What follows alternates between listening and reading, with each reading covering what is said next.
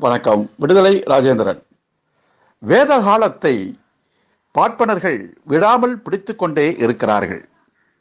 காஞ்சி சங்கராச்சாரி வேத காலத்தில் நடத்தப்பட்ட அதே சடங்குகளை இப்போதும் பின்பற்றி இப்போதும் வேத காலம்தான் நடக்கிறது என்பதை உறுதிப்படுத்திக் கொண்டு இருக்கிறார்.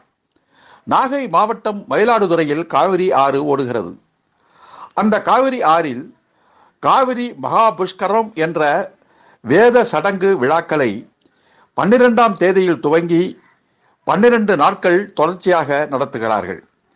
இதற்காக விஜய சங்கராச்சாரி தலைமையில் ஒரு குழு அமைக்கப்பட்டு அந்த குழுவில் அரசு பொதுத்துறை நிறுவனங்கள் அரசு அதிகாரிகள் பங்கேற்று பல கோடி ரூபாய் பணத்தை பாழடித்து ஒவ்வொரு நாளும் கச்சேரிகள் விழாக்கள் என்று வேத பார்ப்பனர்களை கொண்ட சடங்குகளையும் சேர்த்து நடத்தி கொண்டு இருக்கிறார்கள். காவிரி வறண்டு போய் கிடக்கிறது. மயிலாடுதுறை காவேரி சாக்கடையாக மாறி நிற்கிறது. விவசாயத்திற்கு தண்ணீர் இல்லை என்று விவசாயிகள் போராடி கொண்டு இருக்கிறார்கள்.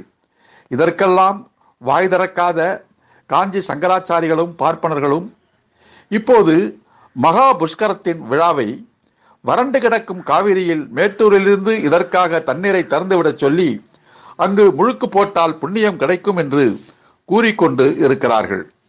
நதிகளையும் மதத்தின் கீழ் கொண்டு வந்திருக்கிற கொடுமை இந்த நாட்டில் நிகழ்ந்து கொண்டு இருக்கிறது.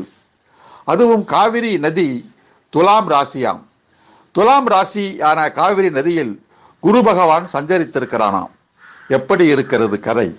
நதியையும் விட்டு வைக்கவில்லை, மனிதரையும் விட்டு வைக்கவில்லை. இன்னும் மிருகங்களுக்கு மட்டும்தான் இவர்கள் வேத அடையாளத்தை போர்த்தவில்லை.